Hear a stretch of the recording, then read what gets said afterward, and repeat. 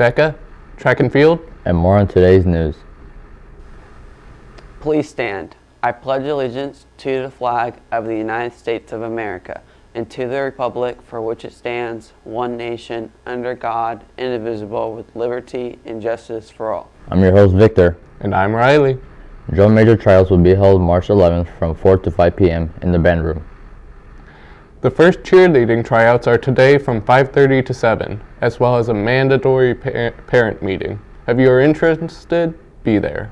For lunch today in lines 1 and 2, chicken nuggets, line 3, soup and salad bar for chicken chili, line 4, chicken alfredo or stuffed crust pizza, and line 5 is closed. Happy birthday goes out to Clarissa Pittman, Zeri Valdez Mora, Elijah West, Sydney, and Officer Caesar. Now to weather and sports. Thanks guys. For weather today, there will be a high of 60 and a low of 50. It will be mostly cloudy. The wind speeds will be up to 10 miles per hour today. Tonight it will be mostly rainy. That's it for weather. Now to Israel with sports. Thanks guys. For sports today, the boys basketball team fell in the Greencastle sectional to North Montgomery 46-49. The team showed tremendous improvement throughout the season. They more than doubled last season's wins total and won their first sectional game in 4 years. The three seniors of Braden Compton, Cameron Williams, and Trey Frazier will be greatly missed for their leadership on court performance and work ethic. The varsity track team will have an indoor conference meet this Friday at 5 p.m. at Crawfordsville. I'm Mitchell Angeles Jr.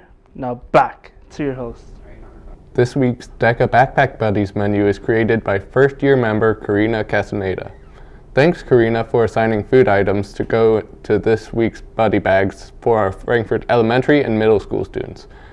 DECA cookies are back on sale this week. Stop by the cookie cart to purchase your favorite bag of cookies for $1. M&M cookies will be sold in the morning and chocolate chip and sugar in the afternoon. That's all for today's announcements. Make sure you like and subscribe to keep up with your latest FHS news.